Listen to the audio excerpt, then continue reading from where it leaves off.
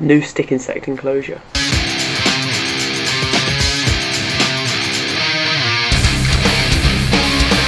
Hello and welcome back to Jack's Mini Zoo, and today I'm going to be showing you how I'm making a new stick insect enclosure for my giant prickly stick insects. So first off, I'm just going to show you what my giant prickly stick insects look like. So let me just get one out.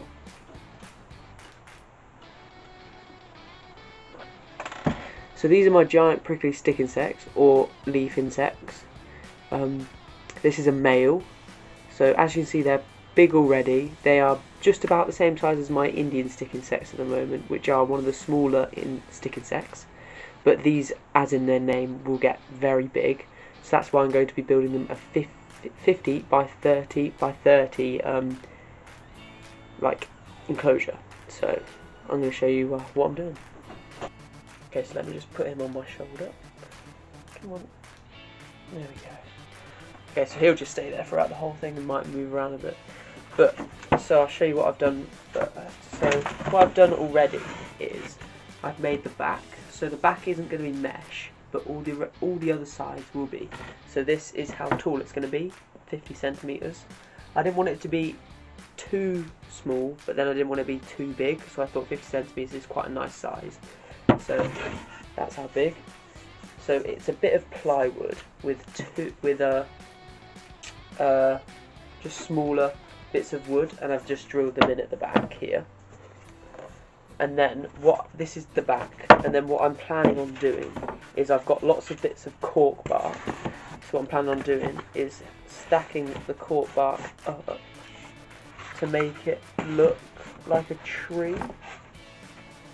So I'll just put it right. So like that. So I quite like it how it's kind of left a little bit, and I might paint that a different colour, I might not. And then I've also got some wood varnish, which will look really nice if I just cover all of the wood in wood varnish. But so that's what I'm going to be doing. So I'm just going to be doing, I think, cutting these. So because these have a curve in them, I'm going to be cutting these so they're completely flat. So it'll be so much easier to either glue or drill these on. I'm not sure which one I'm going to do yet.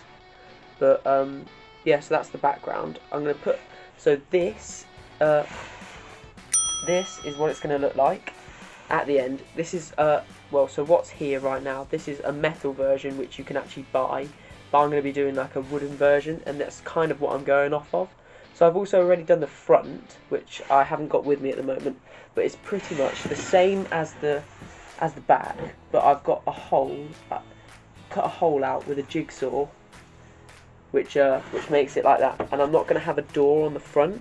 The top bit will actually be able to be taken off, so I can reach in and do whatever I need to do, change the water, change the plants, do whatever I need to do with that by going through the top instead of through the front. And then it's all going to be fly mesh, and I have a lot of fly mesh with me. Fly mesh is very good. It's same as the stuff that's already on top of the enclosures that you usually get. So that's going to be all the way around the sides and the top as well. Oh yeah, he's still on my chest. It's going to be all the way around the sides and the top, so they need it on the top so they can actually hang off and shed their skin. It's very important for them to do that.